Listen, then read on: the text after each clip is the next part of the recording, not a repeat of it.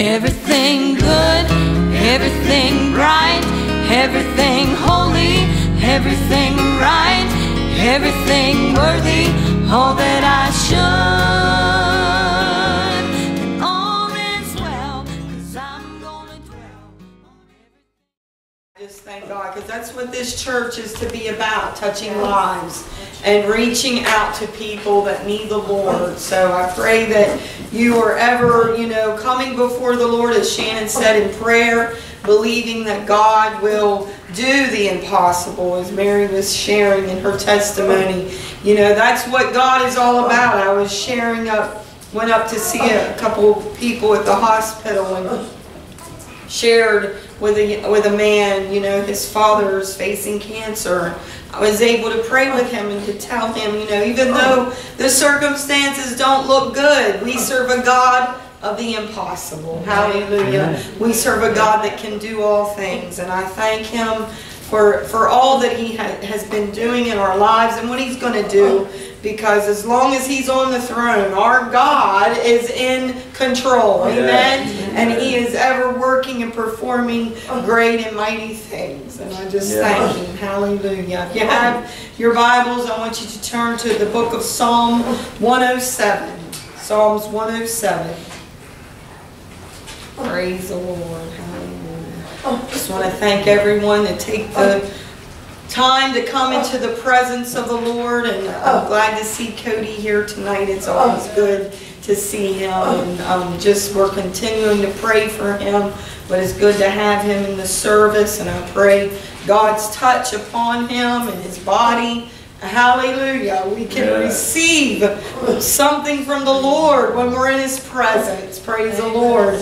So I just ask that you'd open up your heart to receive that tonight, Lord. Let the Lord come in to your life. Praise the Lord. Psalms 107 at verse 1. We're going to start at verse 1. And it says, "Oh, give thanks unto the Lord, for he is good.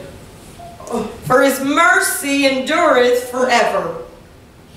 Let the redeemed of the Lord say so, whom he hath redeemed from the hand of the enemy, and gathered them out of the lands from the east and from the west, from the north and from the south.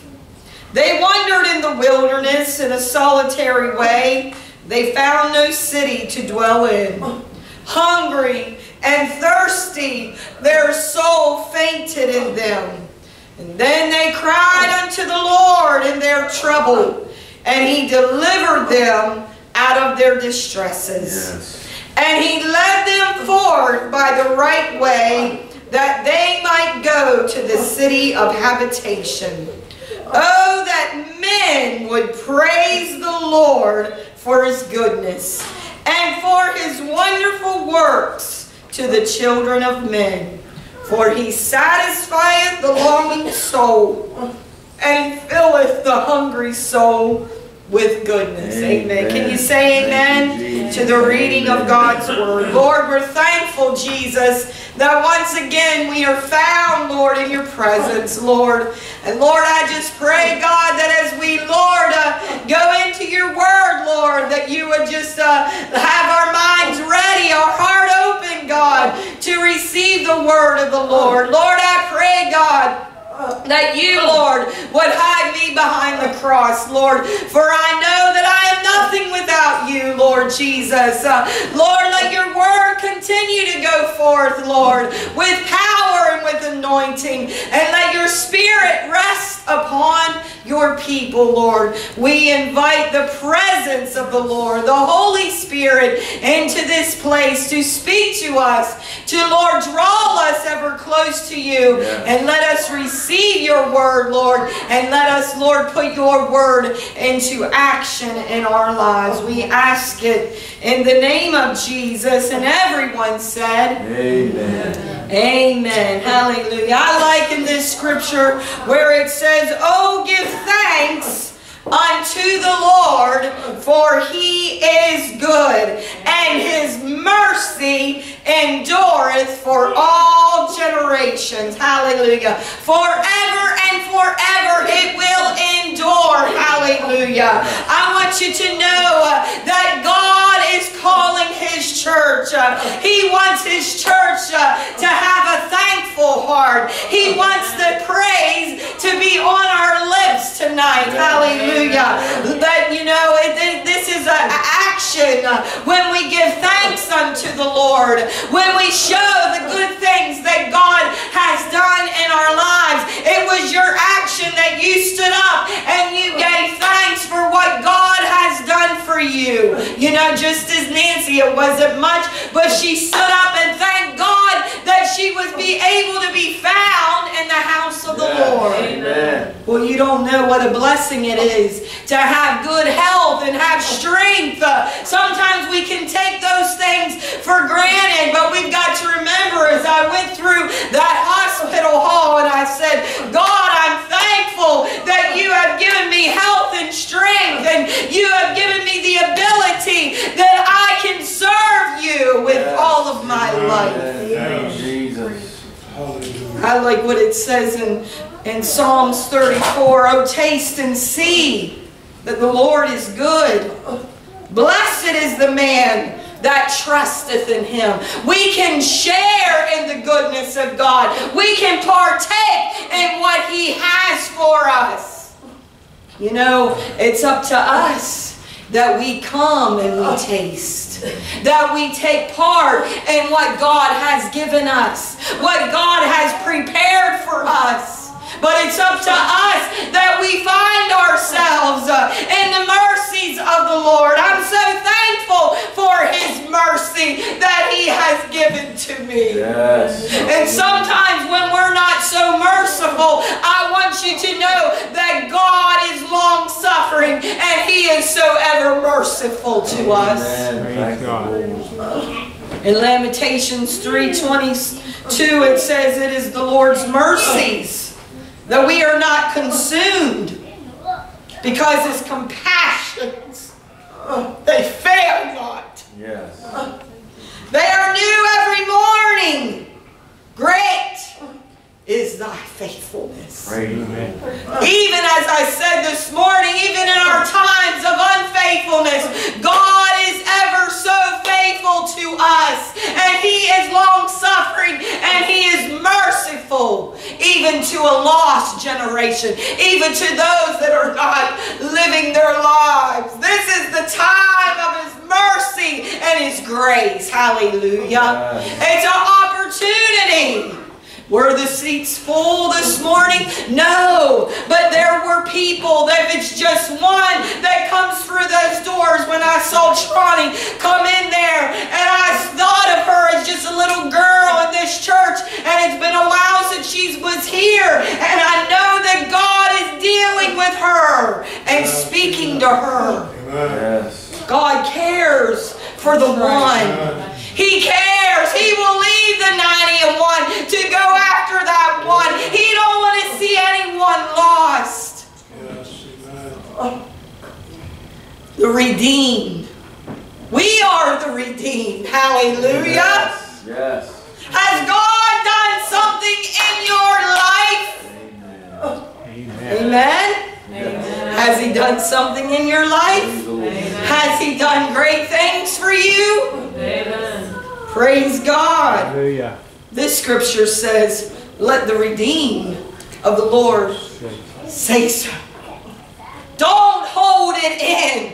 Don't keep it to yourself. See, I believe that when God comes down and touches your life, you won't want to keep it to yourself. Amen. You'll want to share it with everyone that you come in contact with. I said, Lord, that's why God gives us experiences with Him. When His presence comes down upon us and touches us. He saved us. He cleansed us. We're no longer bound. We're no longer in a bondage. We've been set free. Hallelujah. Yes. Hallelujah. Let the redeemed of the Lord say so. Are you the redeemed? Are you blood-bought tonight? as Jesus cleansed you from all of your sins, he said, let the redeemed of the Lord say so. Hallelujah. Jesus. What's that mean? That means there's going to be something that comes forth out of your mouth. There's going to be something that comes forth from your life.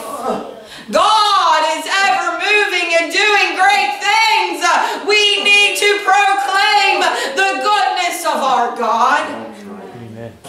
You know, I always think of, what do others know me by? What do they see of me?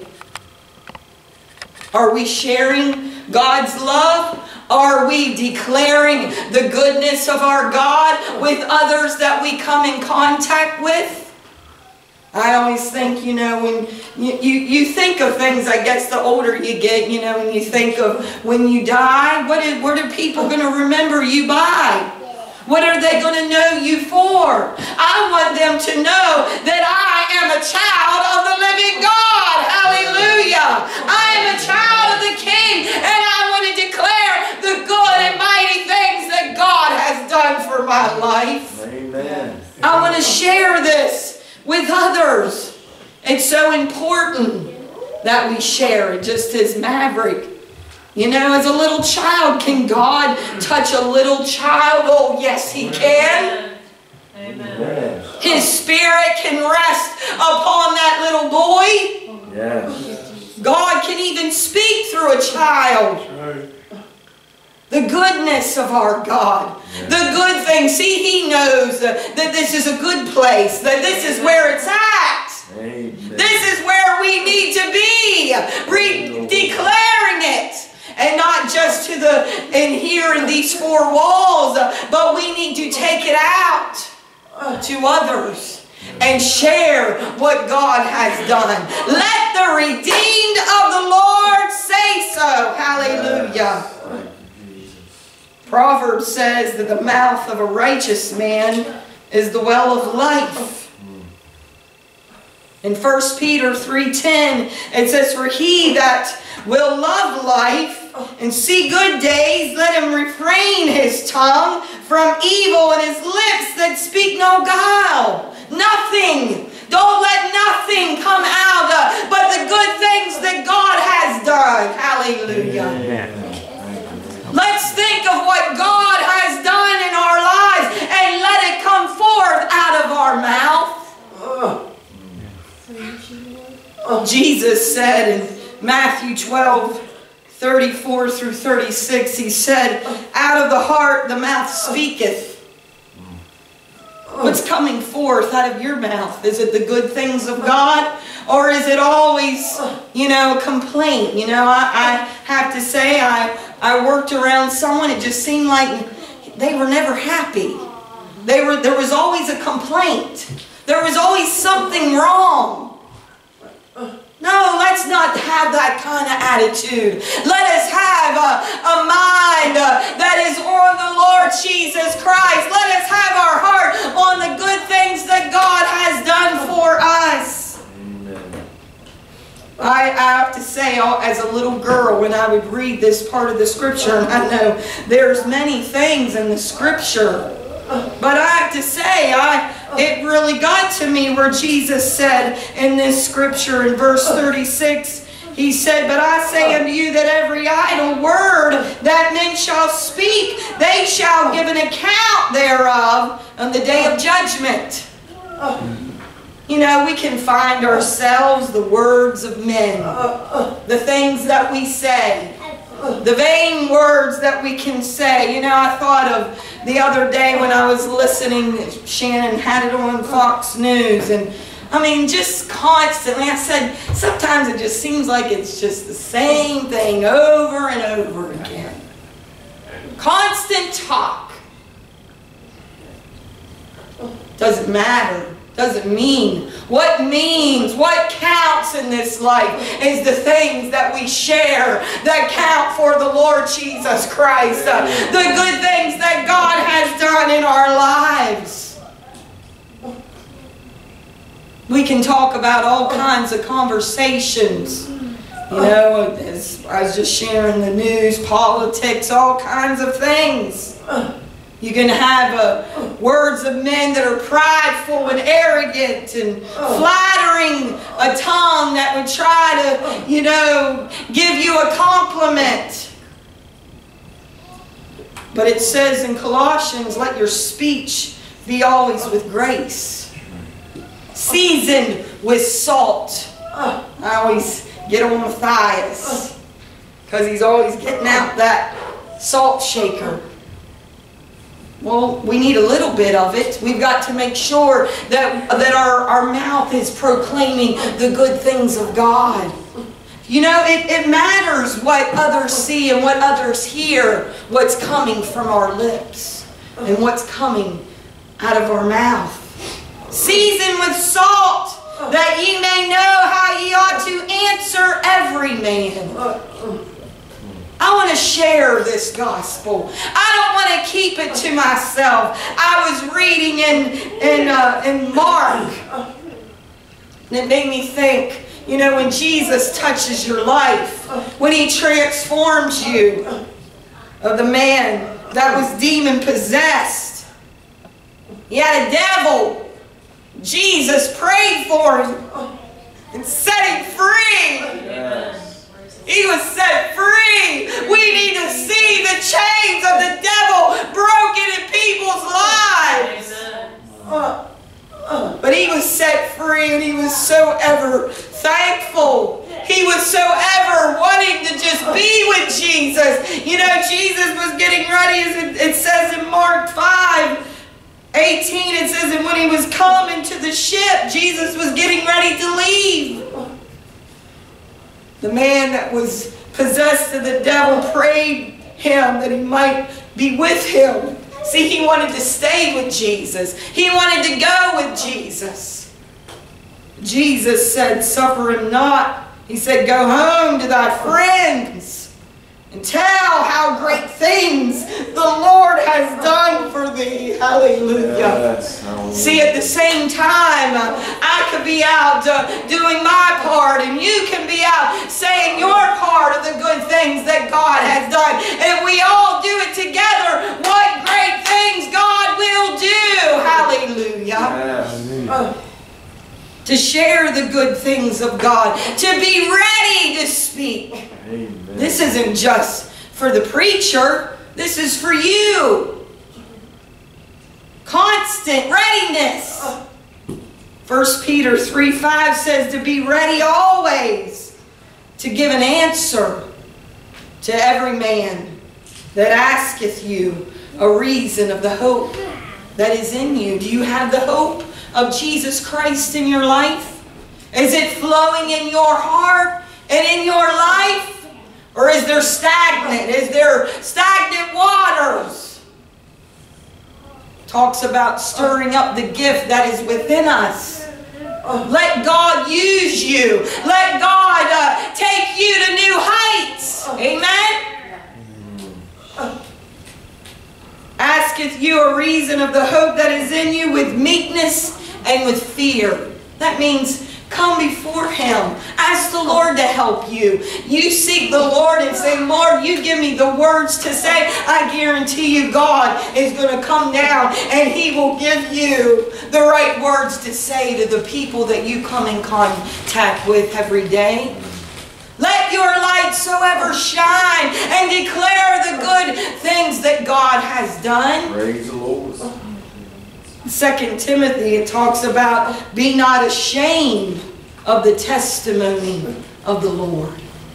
I don't want to be ashamed. I want to share what God has done. I want to share it and declare it to a lost and a dying world that needs Jesus. Amen? Amen. That needs Jesus. There's so many people out there that need God, that need His love. In verse 6 it says, and then they were hungry, or verse 5 says, they were hungry and thirsty, and their soul fainted in them. Sometimes down here, it can be a dry and a barren land. And if you're not plugged into the things of God, and you're not staying in tune to His Word, and staying rooted and grounded, you're going to become hungry and thirsty. Let's hunger, though, for the things of God. Let's turn to Him and receive what God has for us. It says in their distress, it says they cried unto the Lord in their trouble and delivered them out of their distresses. We just went by, Sam and Norma, they go out every Sunday. You know, God is so good. I want to share and thank God for His goodness. You know, Shannon's mom and dad, they're up in years, and God's been good to them, faithful to them, and they continue to take the chapel out to the truck stops and set up the church right there for people to come in and to receive the Lord. And we went over to talk with them before we went home today, and here Sam shared a wonderful testimony, a miraculous, a miracle. Hallelujah. I'm here to tell you, my God is in the miracle working business. Yes. Hallelujah. He shared, Shannon has cousins down in Virginia, and he was talking to his sister, and this was her son, Shannon's cousin.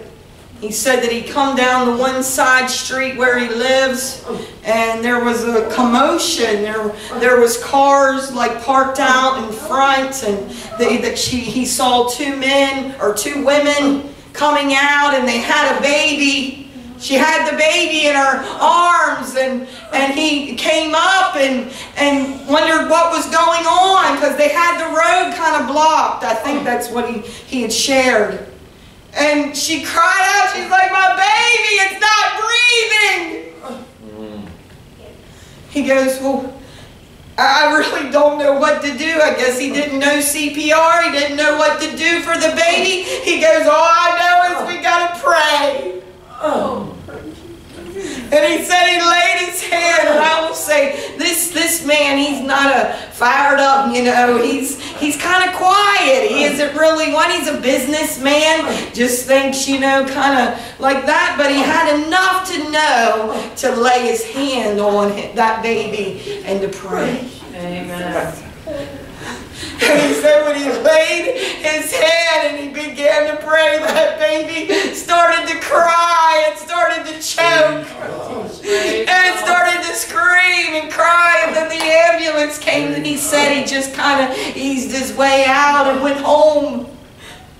To show you the goodness of our God. When we can cry out to Him, He is there to deliver us. Yes. Praise the Lord. To set us free, to give us life, to give us miracles. Let the redeemed of the Lord say so.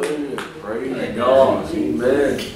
Let the redeemed of the Lord say so. Say what? Say, oh yes, God's been good to me. He healed me way back then.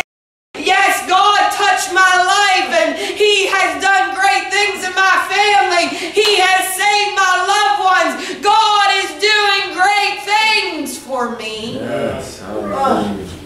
When we declare the goodness, and we just quiet ourselves and keep our mouth closed to the things of God, how is ever this word going to go forth? How it ever is the good things that God has done for you ever going to be spread to those that need a Savior, that need a Redeemer? If God has redeemed you, let the redeemed of the Lord say so. Hallelujah.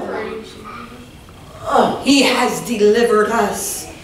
It says, oh, that men would praise the Lord. That's why we encourage you in church, that you take the time to lift your hands, to lift your voice to the Lord. That's what the Scripture says. Say so. Let it come forth out of your mouth. Let it come forth out of your heart. in your mind, your soul, everything about you. Let it say so.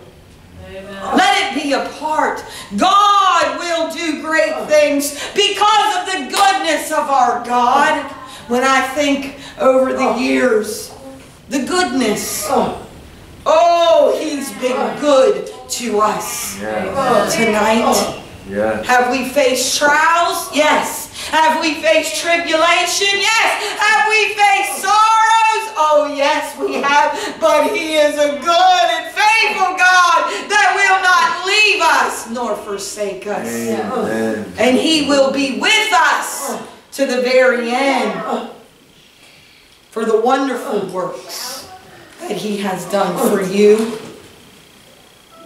You know, I think of Maverick's life. I think of Harley. I think of, you know, all of us here, you know, the things that, as Bill shared, as he was delivered from that accident, God was with him, and others have, you know, Glenn and Mary, the good things that God has done for us and delivered us. I'm standing here behind this sacred desk preaching the Word of God to you. Hallelujah. Amen. Not in the grave. God delivered me and He healed me and He set me free, and He can do the same for you tonight. Oh, yes. Thank you. God is no respecter of persons. He will deliver us when we cry out to Him, as the scripture says, because He satisfieth the longing soul. He filleth the hungry. The soul with goodness. Hallelujah. I want the goodness of our God, as I shared this morning. The favor of God. The goodness that He has. God has been ever good to you. And He will continue when we continue to say so. Hallelujah. When we begin to share what God has done for us and we declare it to everyone. Hallelujah. That He is our God. Hallelujah. He is our Redeemer. Hallelujah. He is our soon coming King. Praise the Lord. Can you say amen tonight? Amen. Stand.